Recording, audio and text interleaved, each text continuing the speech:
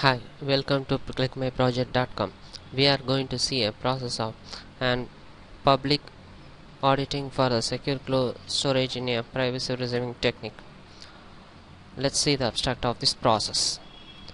Our main core of the process is to audit the data which has been outsourced to the cloud, and also we introduced in this paper was an efficient public auditing process in which TPA acts as a middleware which helps to check the integrity of the outsourced data.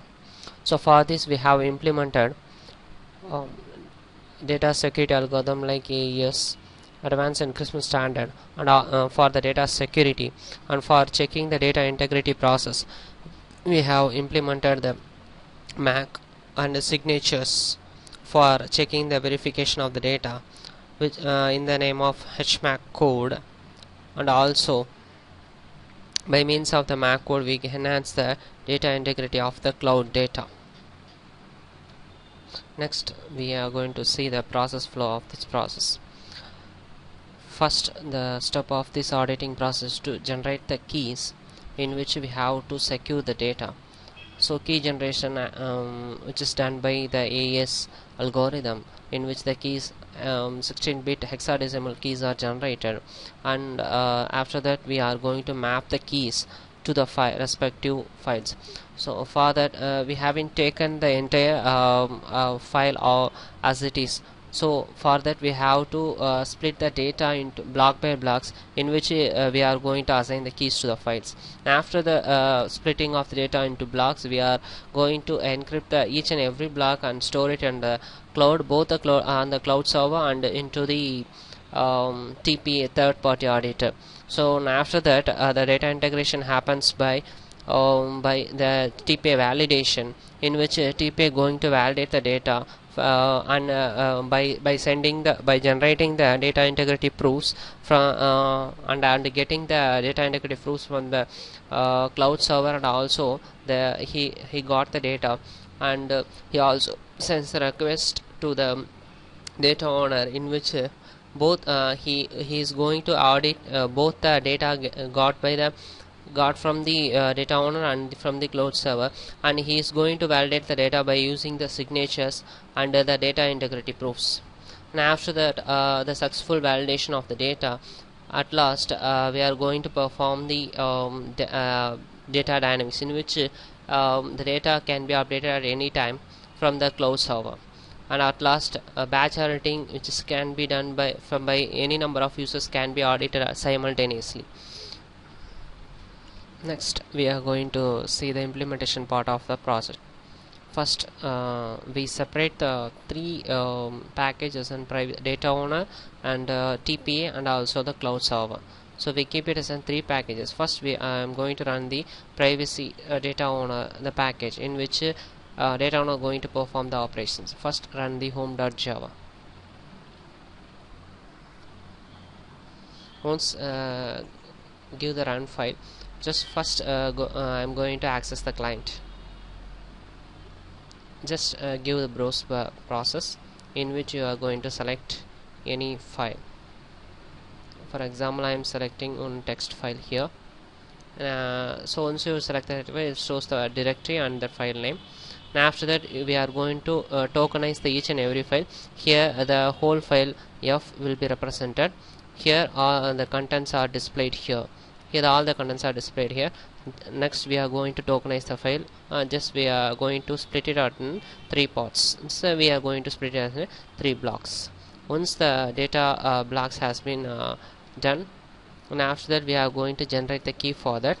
Just generate the key using the AES algorithm, and the keys are generated as a 16-bit hexadecimal code. Then after that we are going to give the data security. Just click the process button in which we are going to perform the data security. Here we apply the encryption here. After once the encryption is done, so we are going to view the content, and after that it has been stored. After that we are going to generate the verification metadata for generating the signature. This signature will be later used for the data verification. Just click and show. Here the MAC code, the signature code has been generated here. And after that give show. Here you can see where the original files will be kept. Here the three files, the data blocks have been separated, and after that the encryptor file can be also listed here. And after that, once you click the keys, here also you can, that key files will be stored here. Once the data owner process is done, just next we are going to store this encrypted data content to the cloud storage. So for that, you just expand the storage package. You just run send files cloud.java. Just give run file of send files cloud.java. And after that, go to that package of cloud server. Under that, you just expand the cloud storage. Just run the cloud server.java. Once you run the cloud server.java, you will get to this. Keep this to here. You have to give the IP address of the cloud server. For example, I am here entering the local host IP, that is round 27.0. This is the IP of the local host.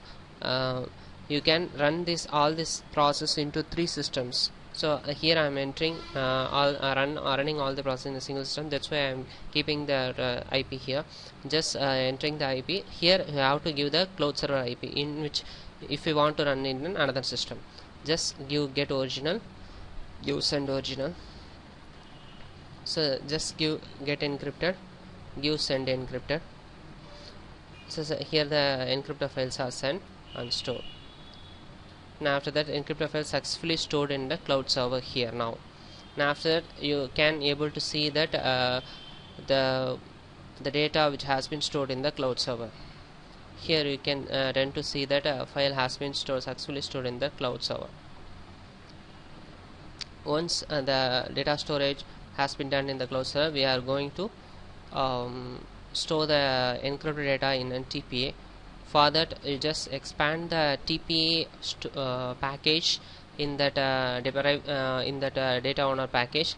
You, just run the send files TPA, send files TPA.java.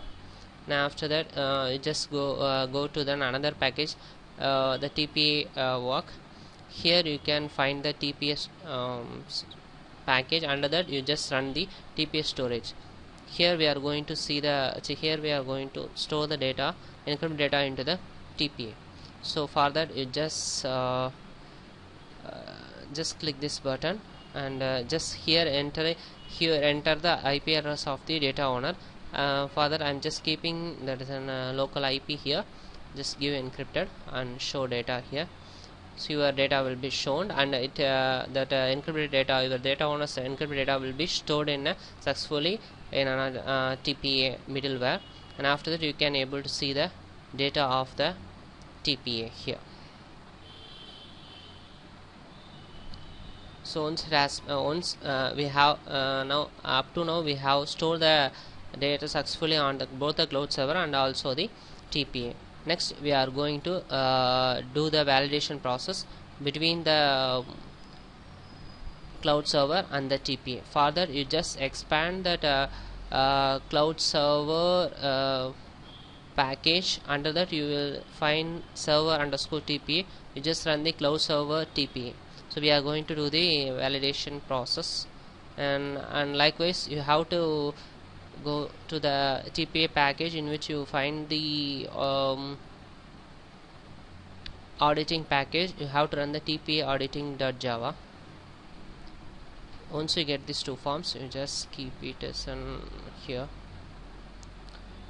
Here also you have to mention the cloud IP address. Just I am entering the local IP here. Here just enter the any file name which you are going to perform the auditing process. I am just giving any file name here. For example, I am giving file2.txt because we have tokenized into 3 parts. So I am just entering that file2.txt, and after that the user IP address, respective IP address will be given.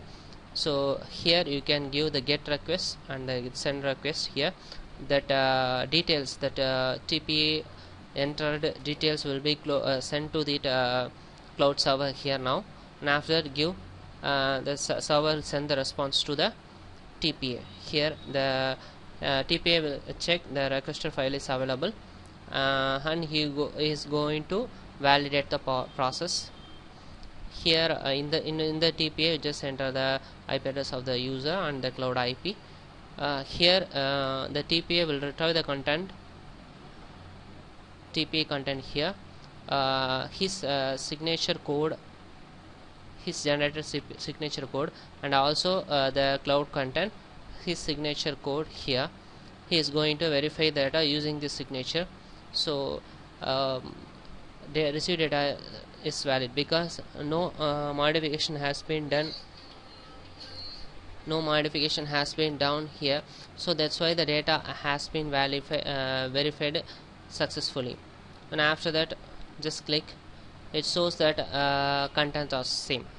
So our stored content, outsourced content has been verified successfully because no modification has been done on the cloud server. Once we perform the auditing process, we are going to see a data dynamic process. Further, you just go to the data owner package. Here you can expand. Further, you can expand the updating package where you find the user modification.java. Yeah.